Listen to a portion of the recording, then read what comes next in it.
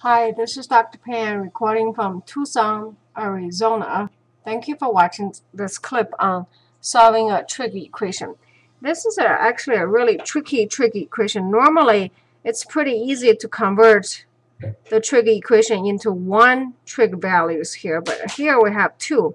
Now, there are two methods or two general thoughts on solving this type of problem. One is that if you recognize this one, and the coefficient 1 here could be possibly tricked into a sine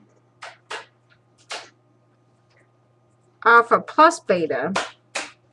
So what I did is I divided by 2 on both sides. Then you can see this is possibly a special angle, special value. Once you recognize that, for example, if you can recognize this one as a cosine pi over 6 or cosine 30 degrees, then this is sine 30 degrees. Then you can convert this one into one equation in form of sine theta minus pi over 6 equal to minus half. You can solve from there. Now this is actually a pretty tricky one. Okay, so my years teaching math, I've rarely had students be able to spot this one. A more common way is this. You're going to square this one, and then the problem with the square both sides is that you will have extraneous solution, which means you have to check answer carefully. And for this clip, I'm just going to take the most common approach, which is this way. I'm going to square both sides. When I square both sides, I'll have 3 sine theta squared minus twice of radical root sine theta cosine theta, and then plus cosine theta squared. Uh-oh, I'm running out of room. It's equal to 1. There, barely squeezed in. Okay. And then from here, what I'm going to do is split this one into sine squared plus cosine theta. Not cosine. Plus twice of sine. Apologize for the messy writing here. Plus twice. The reason I want to split this up is I have a cosine here. I would love to have a sine to cancel something out, because sine theta squared plus cosine theta squared is 1.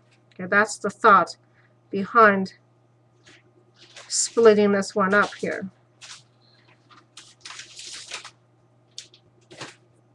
Okay, so now I'm going to cancel those two, because this is 1 plus twice sine squared theta minus twice radical 3 sine theta cosine theta equal to 1. Okay, so basically I added those two using the trig identity that sine theta squared plus cosine theta squared is 1. I'm going to cancel this 1. Now be careful over here. Instead of dividing sine theta, which I might lose a solution, I'm actually going to factor it. And then I have sine theta here minus radical 3 cosine theta equal to 0. So two solutions are sine theta equal to 0, which is theta equal to 0. That's the easy one. And then let's take a look at what's the other one. Sine theta equal to radical 3 cosine theta. So it's this chunk equal to 0. I'm going to set each chunk equal to 0. Here, what I actually have then is tangent theta equal to radical 3. Tangent theta, let's draw a curve and figure out where we have tangent theta equal to radical 3. Tangent theta looks like this. It blows up at pi over 2 and repeats again 3 pi over 2. So like a kid never learns the lesson. And then let's see if I can draw this curve as nicely as I can manage it. Okay, radical 3 is 1.7 or so. So I'm looking at two values here.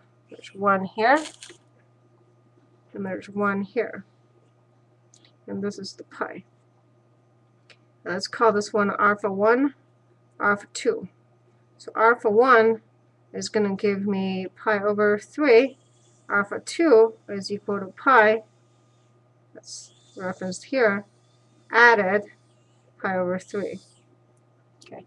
Now I got to check each one of them. And remember earlier I said that when you square both sides, there's a chance you'll have extraneous solution. And sure enough, when you plug r for 1 equal to theta, which is equal to pi over 3, you have the solution does not fit. Let's take a look why it doesn't fit. You have radical 3 times sine of this one, which is radical 3 over 2, minus cosine of this one, which is half. This does not equal to minus 1. Okay, so this solution does not fit. Let's try another one. Theta equal to 4 pi over 3. Now for this one, I have radical 3 times the sine of this one is actually minus 3 over 2 because I'm in quadrant 4 for this one. Okay. Then I have a minus half. So here I have minus 3 over 2 plus half, which equal to minus 1. So this one fit. So my answers are theta equal to 0 or theta is equal to 4 pi over 3. Okay. Well, I hope this is clear, and this is how we handle this type of problem. Once again, from Tucson, Arizona, this is Dr. Pan. If the video has been helpful, I'd appreciate a comment or a thumb up. Until next time, have a confident day.